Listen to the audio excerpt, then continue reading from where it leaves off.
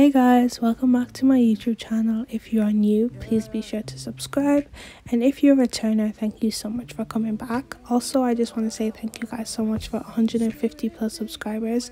I really do appreciate it. So just heading straight into the video. Today's look was inspired by Valentine's Day. So we have a bold wing liner and a red lip to match it, and it was absolutely fab. So what I'm doing right now is just filling in my client's brows, and I'm using the Morphe brow pencil, and I'm concealing her brows with the Hexagon concealer in the shade Cool Tan. Never gonna let me down. You're never gonna let me down. You're never gonna let me down. You're never gonna let me down. You're never gonna let me down. You're never gonna let me down. You're never gonna let me down. Now moving on to foundation, I used the Nars foundation in the shade Marquises, and I used the Maybeline Fit Me in 335, and I'm just blending that out with the Techniques InstaPop face brush, and I'm using a tapping dab motions. I'm not rubbing it across her face. And now I'm just getting a smaller brush to get into all the small places that I couldn't with that brush because it is a bit big. And on her lids, I just put the PLouise Base in the shade 5. And then I just went in her brows while I was just waiting for it to dry a little bit.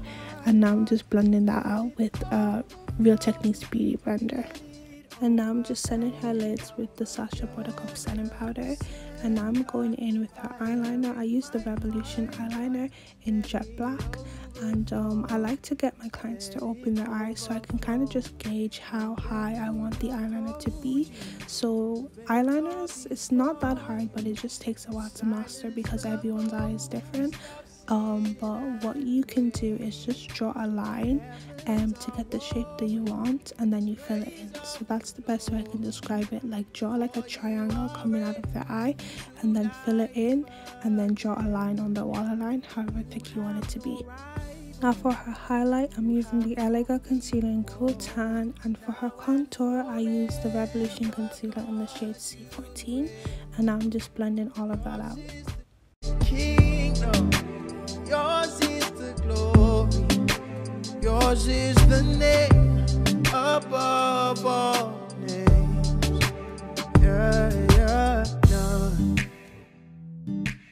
No. Yeah.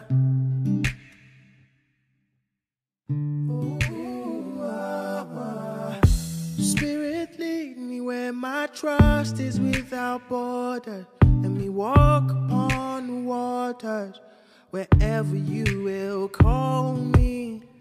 Take me deeper than my feet could ever wander. Now I'm going in with the Sacha ButterCup setting powder, and I'm just using that to set all the places I highlighted. So her cheeks, her forehead, her chin, her nose, and I also like to put it on the brows. And also I'm putting it all over her eyes because we didn't put any eyeshadow, so I just want to make sure we set her eyes. And I'm also going in with the Revolution bronzer just to bring warmth and color back into her face. And I'm using a pressed powder just to rub off the bake. And I'm going in with a little bit of blush. You can just use any pink or orange eyeshadow for a blush. Now I'm using the Morphe Continuous Mist, I believe it's called, to set her face. And this is a really key step. I love going back in with a beauty blender once I've put setting spray, and then I kind of like to go back in with like the contour and the blush and whatnot just to bring it back and strengthen it if I feel like it was kind of washed away. Unfortunately, I didn't get to record everything for you guys, like the red lip, and I know you guys will have loved to seen that. But this is the finished look. I really hope you guys enjoyed this video. Thank you guys so much for tuning in. Bye. You alone, and I will not